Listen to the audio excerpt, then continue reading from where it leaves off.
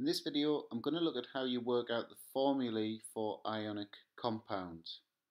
So in other words, why is the formula of sodium chloride not NaCl2 but NaCl? Before we start, we need to learn some simple ions. So we've got a table here of some of the ions that you need to know off by heart. So we'll start with sodium. That's a group 1 metal. All group 1 metals form 1 plus ions because they all lose that outermost electron, and so the sodium ion would be Na plus. Calcium's in group 2, so it has 2 outer electrons which it loses, and so it will be Ca2 plus. So all group 2s do the same thing. Group 3, aluminium, would be Al3 plus.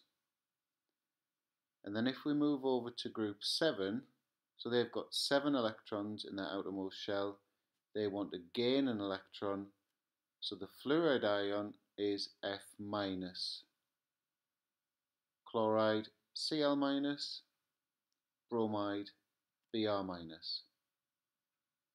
Oxygen's in group 6, so it wants to gain 2 electrons, so the oxide ion is O2 minus.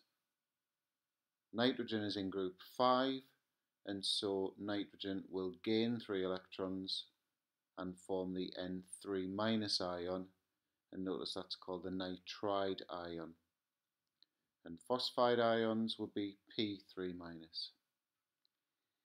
The hydroxide ion is a diatomic ion because it contains 2 atoms, and that has an overall 1 minus charge, so it's OH minus. And the hydrogen ion is H plus. Some polyatomic ions now. So polyatomic just means many atoms in the ion. So the carbonate ion is CO3, overall charge 2 minus. Sulfate, SO4, 2 minus. Nitrate, NO3, 1 minus. Phosphate, PO4, 3 minus. And the ammonium ion is NH4, 1 plus. I'm afraid there's no getting around the fact that you just have to memorize these ions.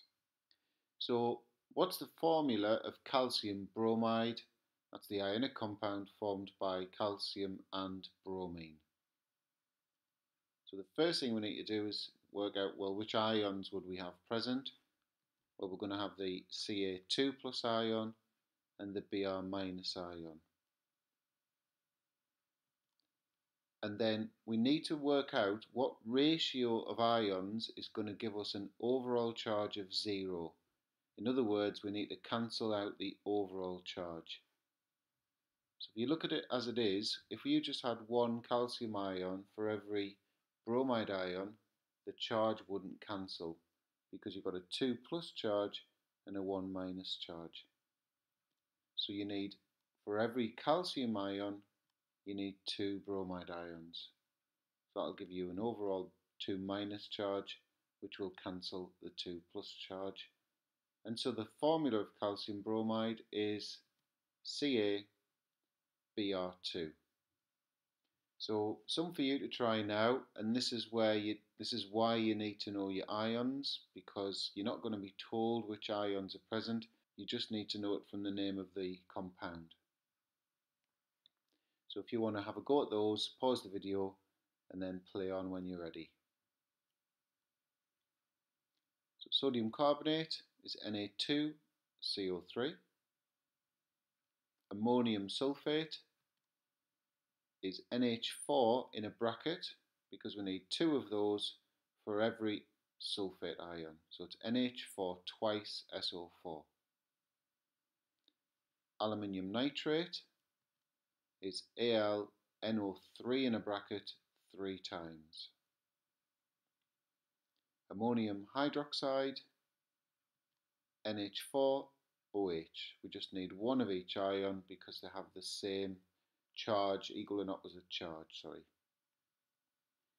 Calcium chloride, CaCl2, and aluminium sulfate, Al2, SO4, 3 times. We needed to get the charges up to 6 plus and 6 minus to get them to cancel. We'll just finish by linking what we've done to the structure of ionic compounds. So there's a picture there of a giant ionic lattice for sodium chloride. Remember, all ionic compounds form these giant ionic lattices with millions and millions of ions present. But in simple terms, what is the ratio? So the formula tells us the ratio of the ions, not the actual number of ions. What's the ratio of ions to give us that overall zero charge? It's 1 to 1. And so the formula of sodium chloride is NaCl.